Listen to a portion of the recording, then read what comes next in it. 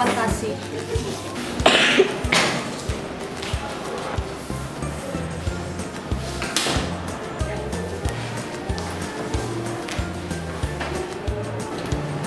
The Magic Library.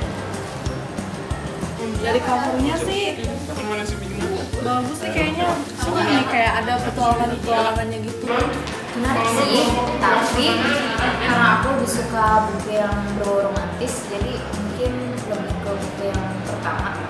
Ini tentang detektif pencarian.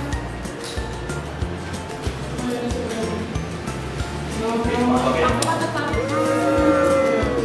Kalau menurut aku ini bukunya kalau dari cover sih menarik dilihat, benar-benar menarik. Jadi pengen tahu dari judulnya aja udah menarik. Untuk covernya itu bagus, cuman kenapa saya tidak mau tertipu cover? Karena saya pernah membeli buku yang covernya itu bagus, simple, literally bagus. Ternyata isinya itu bukan konten yang seharusnya saya baca. Ada seorang pemuda misterius fotonya mengincar buku itu kan pasti petualangan.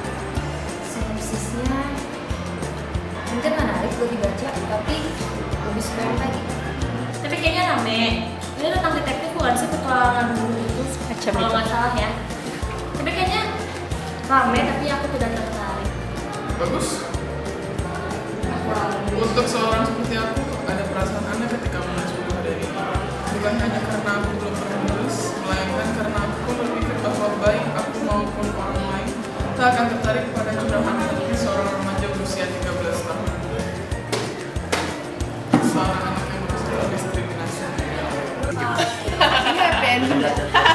Kalau happy ending aku mau baca. Kalau sad ending aku masukin ke list novel aku sad ending yang aku baca kayak. Ini bukan roman cinta ya, detektif misteri gitu. Belum tahu ya. Tapi kayaknya rame, tapi aku tidak tertarik karena aku tidak suka novel-novel seperti itu. Kalau tahu isinya seperti ini mungkin ya. Kalau baca ini kayaknya imajinasi petualangan kita jadi langsung jalan. Ya menurut aku sih bisa kayak kreatif gitu otaknya, bisa kayak terinspirasi juga. Kan kalau di sini kan pasti dia diterangin cara-cara untuk dia mendapatkan sesuatu yang belum pernah dia dapatkan. Jadi kayak petualangan dia gitu. Kembali lagi ke poin awal, membaca itu membuat kita mengerti sudut pandang orang lain dari orang lain. Jadi kayak yang dibacain tadi, si anak 13 tahun itu yang merasa didiskriminasi. Kita akan tahu bagaimana rasanya menjadi dia didiskriminasi.